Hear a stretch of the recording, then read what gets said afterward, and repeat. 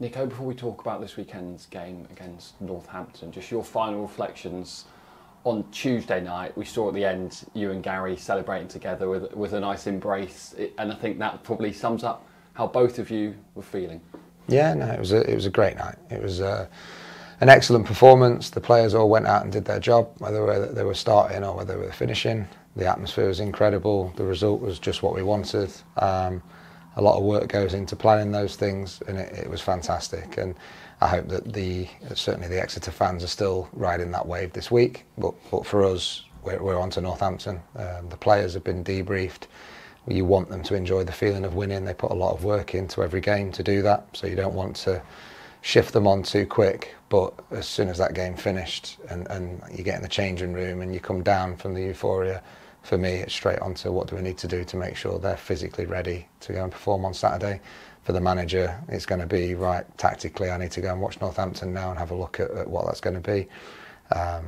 Everybody has their role. Perks will be around them now, making sure that they're up and they're lifted, because sometimes after a big result there can be a bit of a come down, and we can't afford that. We'll be ready, we'll be prepared, and we'll be understanding of what we need to do to beat Northampton. Gary explained that there was good news with Ryan Trevor, but Caleb came off. Do you know any more from Tuesday night about how he is? It's nothing major. I'm not sure about Saturday, but it's certainly not going to be a massive problem. And I think generally speaking, we're feeling that we're moving in the right direction with these lads coming back from the little knocks and niggles that they've had. Some of the longer term guys are getting closer. There's definitely light at the end of the tunnel in that stuff. But the boys that are fit and the boys that are ready, they're getting everything that they need to go and give Northampton a good game. We saw Jack Nicholson as part of the warm-up on Tuesday night. Would that suggest that he's ready for selection for Saturday? It might do, or it might not. You never know. And Admiral Musgrave, is he far away? Again, Addy's been putting in the work. He's come over from Luton from a position where he's kind of training in between groups. He's not going to be fully match fit. I thought he contributed really well when he came on against Burton. Picked up a little niggle just after that, and we just need to make sure that we don't rush him in too soon and lose him for longer, but he's not far off. We know that Demi's obviously suspended for one game following his red card. In a way, he's someone who's played a lot of football, and there was the discussion about managing players' fitness. Is this perhaps an important rest, if we were to spin a positive on that for Demi? I would look at it completely the other way. It's an opportunity for the next person in to show that they should be playing and starting, and that Demi's going to have to fight his way back in. The boys have done an incredible job at understanding that at Exeter it's not just about a starting 11, it's about the guys that start the game, and it's the guys that finish it. We call them finishers. They're there for specific reasons. They're there to make sure they come on and see the game out. I think Tuesday, Sweens would have been the example of somebody that I'm sure was disappointed not to start, but the way he was in the changing room, the way he spoke to the players, he did the pre-game talk, he warmed up properly, he came and helped me warm up the defenders, he did everything that you would expect from a leader. And then when he came on the pitch, he did everything that you would expect from a finisher to make sure that we got a positive result. He came on at 0-0, we score the goal, he sees the game out defending like I'd expect somebody to defend in that situation. So that's a great example from one of our senior players and a leader in the group. And I think there were others, people like Reece Cole, that was probably called upon earlier than we were hoping for, with Caleb going off. He was disappointed not to start, but he was ready to finish, and that's a massive part of how we're going to be successful. Just want to talk about the impact of Zach Jules. He was probably arguably one of the best performers at Oxford, and then on Tuesday night another outstanding performance from Zach. I think he really showed his versatility in these last two games. How much of an important player is he for you? He is, and he's another guy who understands his role, and he understands the benefit that brings to others. So somebody like Dimmy will get headlines for going past players, putting crosses in the box, scoring goals, and that's his job. Zach's job is to make sure that Dimmy can do that with a defensive base behind him that allows him freedom to go and express himself. The same with the other attacking players. Zach's discipline, tactical awareness, knowledge of his role, even though it's not necessarily the natural position for him, I think he's been invaluable for the team. And he's come in and he's done that even when he wasn't maybe getting plaudits himself. He's done that unnoticed for the betterment of everybody else. it's great that you're asking questions about him now. He's obviously doing something well, but I'm sure for him it's about the team winning and it's not about individual glory.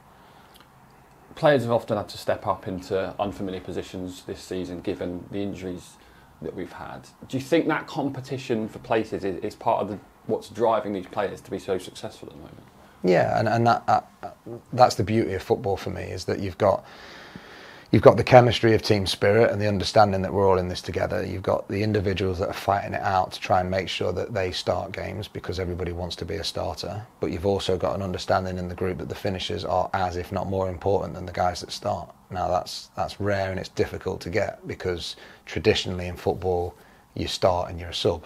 And that is a bit too blunt, it's a bit too old school, and it's not how we're going to be successful over the period of what's now going to be at least 50 games. During a season, we have to have guys that are ready to start. We have to have guys who understand the importance of finishing, and we have to have guys that understand their role and others because they might be asked to do that. The lads have got a lot that they need to improve on. They've got a lot that they need to get better at, and so have we as coaching staff, making sure that we put them in the best position to do that. We've all made mistakes this season. We've messed up a few times, but generally speaking, they're getting things right. We're getting better, and hopefully that'll continue through the season. Let's talk about Northampton. What are you expecting from them? A really tough game. You know, they've come into this league on a high. They've carried on through it in a positive fashion. They've picked up a couple of good results. They're not an easy nut to crack. They've got some good individual players and they're quite well established in how they play. So from our point of view, we've got to try and spot the areas that we think we can exploit. We've got to make sure that we stand up to the physical kind of challenge that they're going to bring and their threats, and then we've got to go out and try and get SJP rocking again as it has been recently.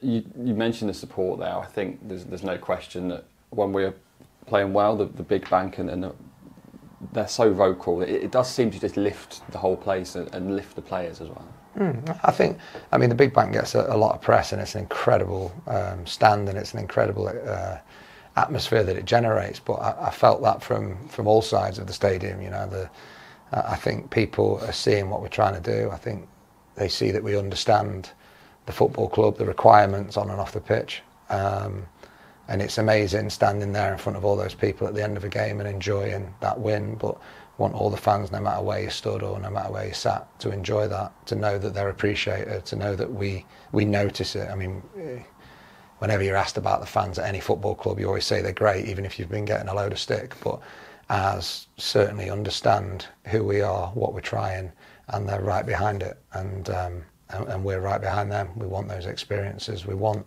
it to be 50 games, one game at a time, that they turn up and they know that we're giving everything, even if we don't get the result quite right.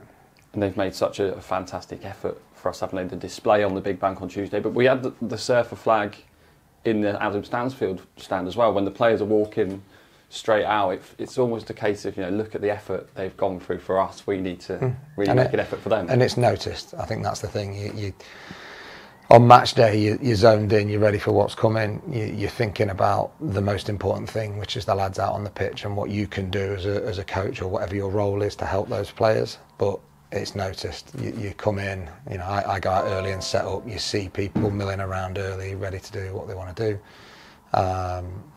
You notice the support and you notice how much they enjoy being a part of it. And when people invest in those kind of things, it's important that they know that we see it.